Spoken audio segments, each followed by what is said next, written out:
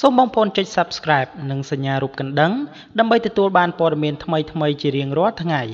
ដូច្នេះសូមតាមដានទស្សនាព័ត៌មានដូចតទៅនៅសូនីតានៅតែមិនព្រមសារភាពថាមានស្នេហ៍ជាមួយនឹងលោកទិដ្ឋាវរិទ្ធតួឯកស្រីនៅក្នុងរឿងអច្ឆរិយៈអង្គរនាងនៅសូនីតា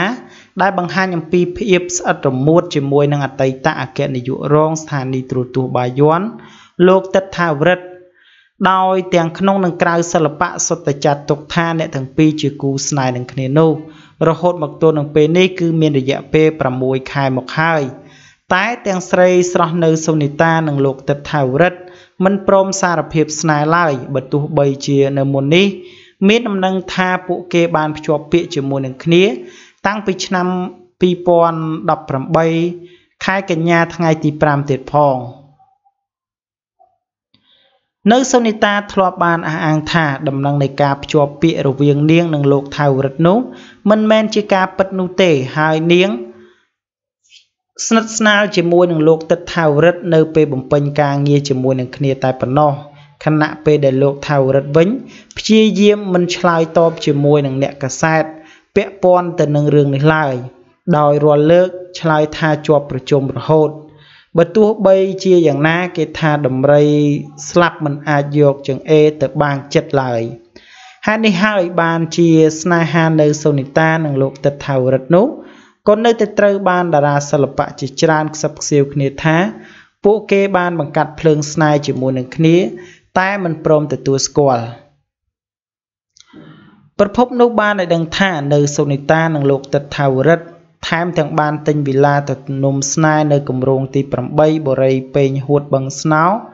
ក្បែរគ្នាទៅនឹងវិឡារបស់តីតគូស្នេហ៍របស់លោកថាវរិទ្ធគឺនាងសឹមសូលីកានិងសង្សារថ្មីរបស់នាងគឺលោកអេងរិទ្ធីទៀតផងក៏ប៉ុន្តែដំណឹងនៃការទិញវិឡាត្រនំស្នេហ៍តម្លៃជាង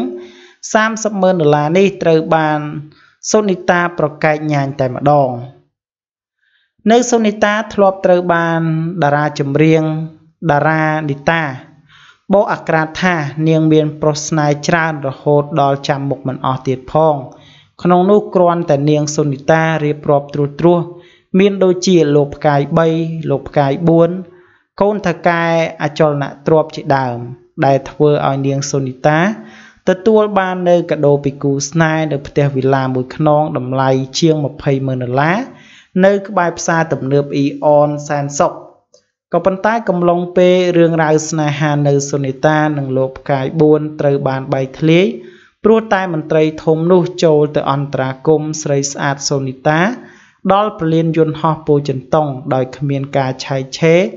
តាមការអះអាងរបស់នាងតារានីតាក៏ស្រាប់តែពេលនោះអតីតសង្សារអ្នកដឹកនាំកម្មវិធីសិល្បៈរបស់ស្ថានីយ៍ទូរទស្សន៍ប៉ុស្តិ៍លេខ5ម្នាក់នោះបែរជាមកស្ទុះបផ្ទុះរឿងរ៉ាវស្នេហាជាមួយនឹងលោកទិដ្ឋាវរិទ្ធក៏ក្រោកចង្កោមអ្នកសិល្បៈនិងមហាជនទៅវិញតារាសិល្បៈមួយចំនួនយល់ថានៅសូនីតាអាចនឹងឡើងងារជាជំទាវជាក់ជាមិនខានប្រសិនបើនាងព្រមរៀបការជាមួយនឹងលោកទិដ្ឋាវរិទ្ធនោះព្រោះតាមដឹងសង្សារចាស់របស់នាងសូលីកានេះត្រៀមឡើងឋានៈនៅក្រសួងវប្បធម៌ដោយបានតំណែងជាឯកឧត្តមទៀតផងប៉ុន្តែគូស្នេហ៍ដែលមានវ័យខុសគ្នានៅសូនីតានិងលោកថាវរិទ្ធហាក់បីដូចជាមានភាពច្របូកច្របល់នៅក្នុងចិត្តខ្លាំងក៏ព្រោះថាលោកទិដ្ឋាវរិទ្ធទើបតែនឹងបែកសង្សារចាស់អ្នកមេម៉ាយសឹមសូលីកាព្រោះតែតារាកូនមួយរូបនេះទៅភ្ជាប់ស្នេហ៍ថ្មីជាមួយនឹងលោកអេងរិទ្ធីនោះស្រាប់តែពេលនេះសូនីតាស្ម័គ្រចិត្តចូលខ្លួនមកស្អំរបួសបេះដូងអតីតស្វាមីរបស់អ្នកនាងលីម៉ារីណាទៅវិញអ្វីដែលស្ទើរតែមិនគួរឲ្យជឿនោះគឺគូស្នេហ៍មួយគូនេះមានភាពកាច់កុងគ្នាខ្លាំងរហូតទិញវិឡាក៏មិនឲ្យឆ្ងាយពីគ្នាប៉ុន្មានដែរគឺអាចអើតមើលគ្នាបានតែម្ដង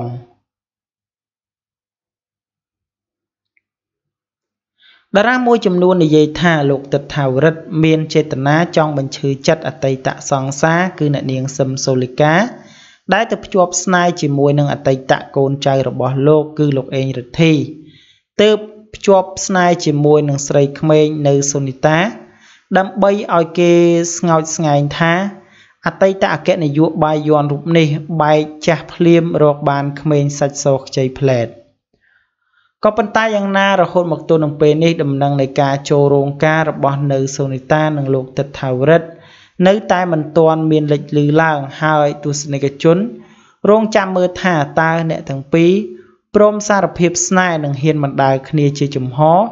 លែងថតអោបគ្នាហើយបិទ sticker បំបិទមុខលោកទិដ្ឋាវរិទ្ធទៀតដែរឬអត់បាននេះជារឿងរ៉ាវដែលលោកទិដ្ឋាវរិទ្ធជាមួយនឹងតារាស្រីនៅសូនីតាបានស្រឡាញ់គ្នារយៈពេល6ទៅ7ខែមកហើយក៏ប៉ុន្តែនៅតែអះអាងថាភាពស្និទ្ធស្នាលរបស់ពួកគេគ្រាន់តែនៅក្នុងន័យការងារតែប៉ុណ្ណោះគឺមិនស្ថិតនៅក្នុងសេចក្តីស្នេហានោះទេក៏ប៉ុន្តែអ្នកនៅក្នុងចង្កោមសិល្បៈរួមនឹងតារាមួយចំនួនទៀតសុទ្ធតែដឹងថាអ្នកទាំងពីរបានស្រឡាញ់គ្នារួចបោះមកហើយ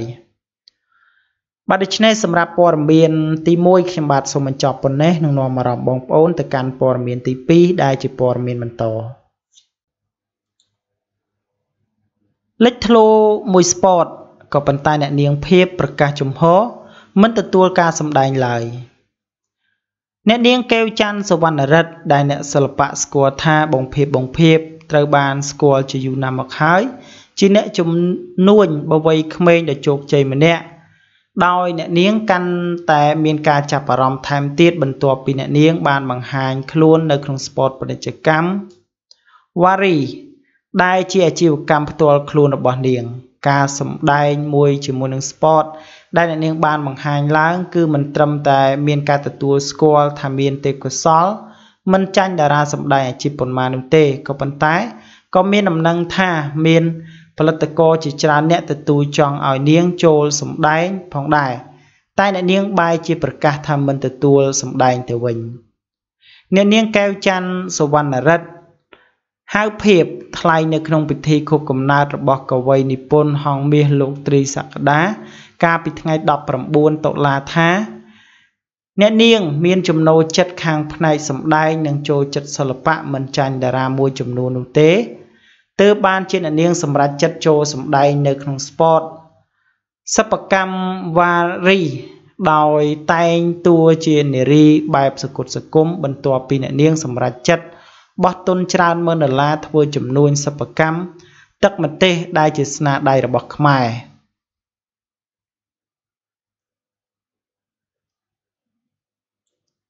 អ្នកនាងថាផលិតករជាច្រើនអ្នកបានទទូចឲ្យអ្នកនាង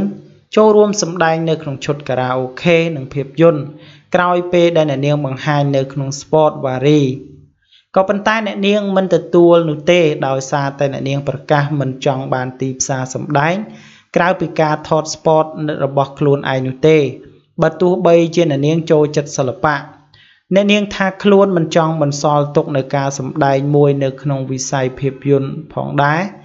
តែបណ្ដាលមកពីអ្នកនាងយល់ថាខ្លួនមិនមានពេលគ្រប់គ្រាន់ទី2គឺយល់ថាការសម្ដែងភាពយន្តគឺអាចខុសគ្នាដាច់ឆ្ងាយពីការសម្ដែងនៅក្នុងស្ពតទើបបានជាអ្នកនាងមិនទទួលយកនៅការសម្ដែងអ្នកនាងភាពបានបន្តថាសប្តាហ៍ថ្ងៃគឺអ្នកនាងមានជំនួញនៅក្នុងដៃច្រើនគួរសមដោយក្រៅពីសិប្បកម្មវ៉ារី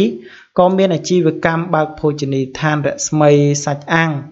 នៅខាងក្រោយសាលាបឋមសិក្សាទួលគោកដែលធ្វើឲ្យអ្នកនាងរកពេលដកខ្លួនមិនចង់រួចនោះដែរយ៉ាងណាមិញអ្នកនាងថាខ្លួននឹងបង្ហាញសមត្ថភាពសម្ដែងនៅក្នុងស្ពតទី2នាពេលឆាប់ដោយនៅក្នុងសិប្បកម្មវ៉ារីថ្មីនោះគឺអ្នកនាងនឹងតែងតួជាទម្រង់បែបសម័យវិញម្ដងអ្នកនាងថានៅក្នុងស្ពតនោះអ្នកនាងមិនត្រឹមតែសម្ដែងនោះទេក៏ប៉ុន្តែអ្នកនាងនិពន្ធសាច់រឿងនិងដឹកនាំសម្ដែងផងដែរទើបបានជាអ្នកនាងយល់ថាមិនមែនជារឿងលំបាកនោះទេបើទោះបីជាអ្នកនាងមិនមែនជាអ្នកសិល្បៈកាលពីមុនហើយស្រាប់តែមកសម្ដែងនៅក្នុងស្ពតអ្នកនាងប្រកាសថាចង់បោះទុនបើកផលិតកម្មថតកុននិងទទួលថតស្ពតមួយជាកម្មសិទ្ធិផ្ទាល់ខ្លួនក៏ប៉ុន្តែបណ្ដាលមកពីអ្នកនាងរវល់ និងការងាររកស៊ីមុខចំនួនពិបាកដកឃ្លាទើបបានជាអ្នកនាងមិនទាន់ពិចារណាបាទនេះគឺជាមូលហេតុដែលអ្នកនាងភាពគឺមិនទាន់ចូលរួមសម្ដែងនៅក្នុងការបន្ថតខ្សែភាពយន្តបានក៏ដោយសារតែទី1គឺមានចំនួននៅក្នុងដៃច្រើនទី2គឺរកពេលទំនេរមិនបានច្រើននិងមួយទៀតគឺមិនចង់ចូលរួមសម្ដែងព្រោះអាចមានភាពខុសប្លែកពីការសម្ដែងនៅក្នុង sport ក៏ព្រោះតែខ្សែភាពយន្តគឺមានភាពសម្រិតសម្រាំងខ្លាំងជាងបាទដូច្នេះសម្រាប់ព័ត៌មានបាទី2នេះផងដែរខ្ញុំបាទសូមបញ្ចប់ត្រឹមតែប៉ុណ្ណេះសូមអរគុណរាល់ការតាមដាននិងការចុច Subscribe របស់បងប្អូនទាំងអស់គ្នា